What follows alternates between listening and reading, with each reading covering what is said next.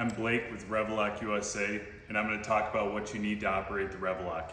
Any standard battery drill will work as long as it's not an impact or hammer drill. For the truck drivers that have their own battery drill, we recommend this product right here. It's the mini torque multiplier assembly, and it comes with a 1/2-inch adapter, the amplifier, and the 1-inch socket right here.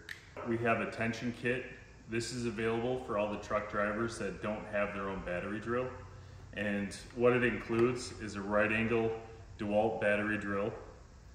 You get a 1/2-inch socket adapter, an amplifier, a 1-inch socket, a charger, and 2 5-amp-hour batteries with a ratchet, just in case your battery goes dead. The REVOLOK 6600 is a 3/8 6,600-pound working load device with a minimum brake strength of 4:1. The REVOLOK is 24.5 inches retracted and 29.5 inches extracted. To use the REVOLOK, extend it out all the way. Once extended, simply just draw it in a little bit.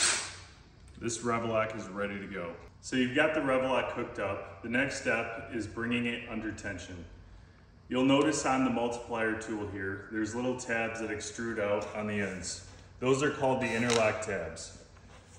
To fit the interlock tabs onto the back end of the REVOLOK, simply put the battery drill in the back end and apply a little bit of pressure, and it'll drop into place. When you're bringing the REVOLOK under tension, there's 2 settings on most battery drills, setting number 1 and setting number 2. Setting number 2 will draw the REVOLOK in much faster, but you want to make sure that you're in setting number 1 once it gets snug. So I'm in setting number 2 here, and I'm going to bring the REVOLOK under tension. So once we have it snug, we'll flip it into setting number 1 and bring it all the way into clutch out.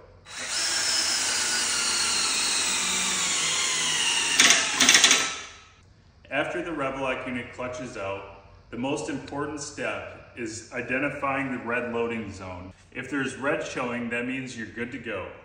If there's no red showing, there's a potential that the unit might have bottomed out when it clutched out, so you didn't achieve the perfect tension. If you're running 6 or more REVOLOK units on one load, one way to be more efficient and fast, leave off the amplifier and just put the socket on the battery drill. You're just going to want to make sure that you're in setting number 2, and you just go around to each unit and just draw them tight. Once they're tight, you just pop off the socket, put the amplifier back on, make sure the drill is in setting number 1, and then we're just going to clutch out each unit on the load.